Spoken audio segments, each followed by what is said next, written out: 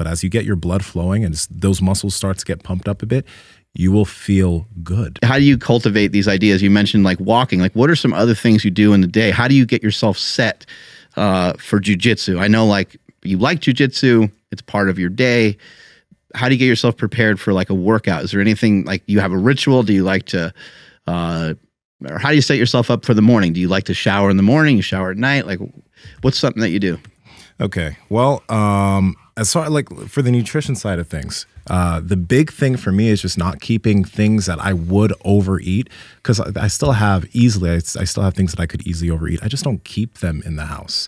I don't keep them at arm's length because I have a bunch of better options. I have beef, I have vertical meals, I have all those things. So when I do truly get hungry, I have something that I can make right there. And if I really want something, then I have to go to the store to get it. It makes that maintaining that aspect of my diet much easier, because I don't never eat these foods. I don't never eat sushi or pizza from time to time or whatever. But it's very few and far between because I don't keep these things super close to me. So the biggest part of that is just not keeping them super close. Along with that, I don't drink my calories. And I've never had an alcohol problem. So I have like alcohol sitting on the counter, but it's not something that I drink often because I don't have a problem with it. But if I did, alcohol wouldn't be just sitting on the counter. I have bottles of shit that have been there for like a year and a half that haven't been opened because, again, it's like, if I open it, cool. It's not an issue for me. So that's just a big concept for nutrition. And we were talking about the walking the other day. I realized that because I'll usually just kind of sit, and if I'm trying to come up with ideas for things we can do, things we can talk about, whatever, right? I'll sometimes be sitting there, but then I'll just get fucking annoyed and I'll go walk. And then when I'm walking, everything just starts flowing, right? So I'll just be on my phone writing shit out and just something comes to mind. And it's so much easier to get ideas. When you're doing that, are you listening to anything or are you just walking? I'm usually just walking.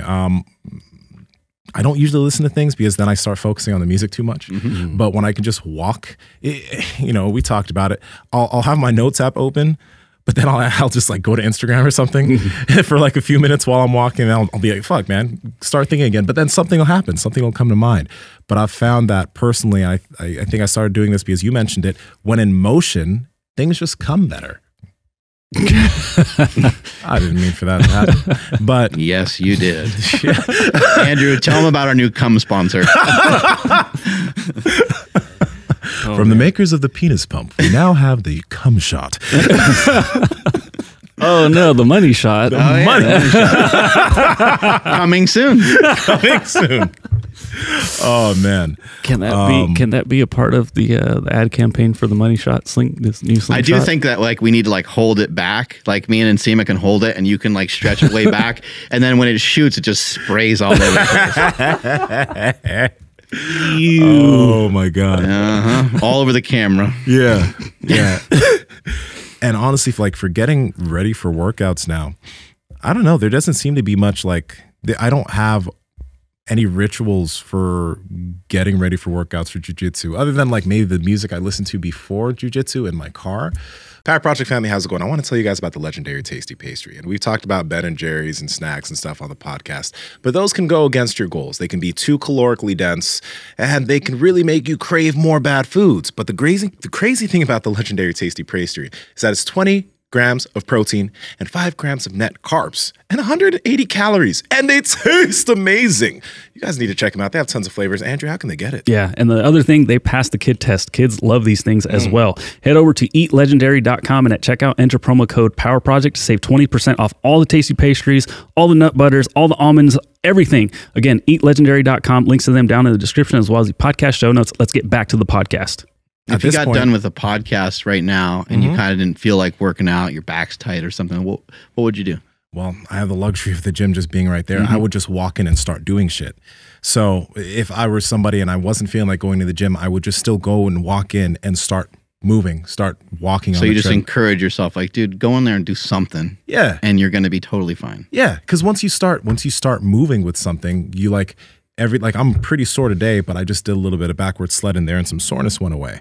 So it's that's the thing though. I know that even when I'm not feeling good, moving is going to make me feel better, not sitting down. And that's the weird part about it. Like when you work out more, you'll realize that on the days that you're really sore, number one, you don't have to work out those muscle groups super hard, but you can still go in and just slowly move your body, slowly do things. But as you get your blood flowing and those muscles start to get pumped up a bit, you will feel good, right? It's like workouts, they don't have to be this arduous thing. They don't have to be this 2.5 hour long thing. That's not how my workouts are anymore. My workouts are like 45 minutes to an hour, but I'll do multiple shit during the day along with that. That's why I keep all these things close by. That's why I have the base blocks set up at home, because I can just literally hop on it, hold, do my shit, go do something else. What if you're in like a weird mood?